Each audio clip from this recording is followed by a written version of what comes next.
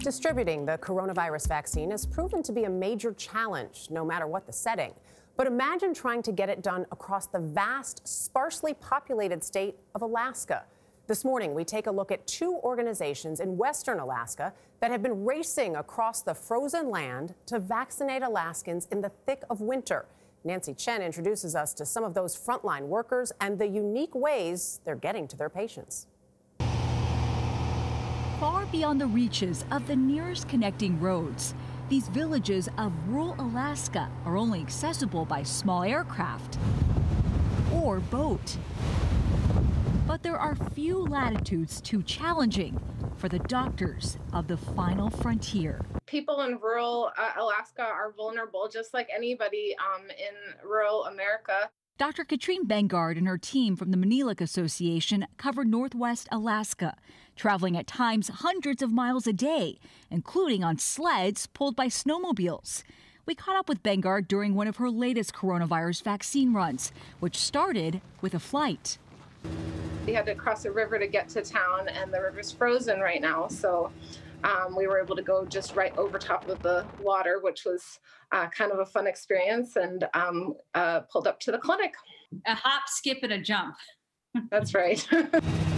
Their itineraries sometimes include multiple villages in one trip, as they provide health care to 12 federally recognized tribes. Their coverage area, the size of Indiana. Was this atypical, what you did today, or is this kind of a standard in order to do healthcare? This is how we get around up here. As Bengard's team and others navigate the rough Alaskan terrain, they visit the homes of those most vulnerable. They also distribute vaccines inside local clinics or on their chartered single-engine planes. Ready? Engine out. As well as on the tarmac, patients rolling up on snowmobiles and ATVs. It's hard to get out of your stuff, isn't it? Dr. Alan Hodges is chief of staff for the Yukon-Kuskokwim Health Corporation. Here you go. You're all vaccinated. Which has inoculated about 6,000 people in southwest Alaska. Hodges calls it a race against time to get to as many people as possible, especially in communities where multiple generations live together. Yeah, little spud head. There's so many challenges when it comes to getting these shots in arms. Why is it worth it? We have some of the highest case rates in the nation right now, and Alaska Natives are disproportionately affected by both hospitalizations and deaths. So getting our population, which is primarily Alaska Native, vaccinated is right now my #1 priority. Hodges has been a doctor in Alaska for nearly 2 decades. She's used to traveling to faraway villages without hospitals. But as for a challenge like this, have you gone to these extents before? Not in this exact way and not for this exact reason. That extra effort includes holding the delicate vaccines in her lap on bumpy plane rides and making sure the doses stay at the right temperature. You can't refreeze it. That destroys the vaccine, and we didn't want to waste a drop of this precious resource. So is that right that you put it under your shirt? Yeah, I tucked it between my shirt and my coat to keep it warm until right before we injected it. The wind can freeze things like that really fast, and then it won't inject. The harsh and unpredictable winter days demand creativity and nimbleness. And with the constant possibility of getting snowed in overnight, healthcare workers have plenty to juggle.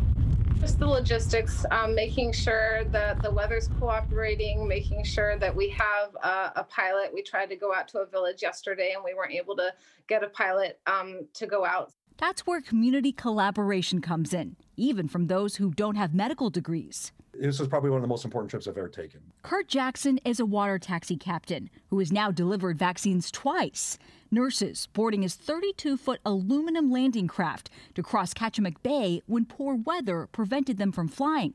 I immediately got kind of choked up feeling like this is a first step, but it was also, it's going to be a bumpy ride. So a trip that normally takes us about a half an hour, that day took us about an hour. Just to slowly kind of crawl our way across the bay, just trying to be as gentle with our precious cargo as possible. It's an effort that's paying off. Alaska now has one of the highest coronavirus vaccination rates in the country. This was Hodges after the first doses arrived. This is amazing. This is wonderful. I can't even tell you. I'm just overwhelmed at how amazing this is. What struck that sense of happiness in you? You know, in Alaska, it's dark in the winter a lot, and we slowly start getting the light back this time of year, a few minutes every day. And that's what this vaccine feels to me. It's not automatic, you know, sunrise, but I tell you what, every day is a little better. Every shot we get in an arm is hopefully one less call we have to make to tell them they have COVID. A new dawn on the horizon in a long and difficult winter. For CBS This Morning Saturday, Nancy Chen, New York. There are communities all across the country that I'm sure could have lessons learned from this piece. And how well they did it. Worth noting, by the way, since it is Alaska, you might be wondering why they didn't use sled dogs, which is one form of transportation. We're told that the ride was too rough, so the vaccine wouldn't hold up. Right. If they can use the snowmobiles and planes, but not sled. Although it would have been cool to get to have the dogs to involved. To get a vaccination from something delivered by a sled dog, right? Good for them.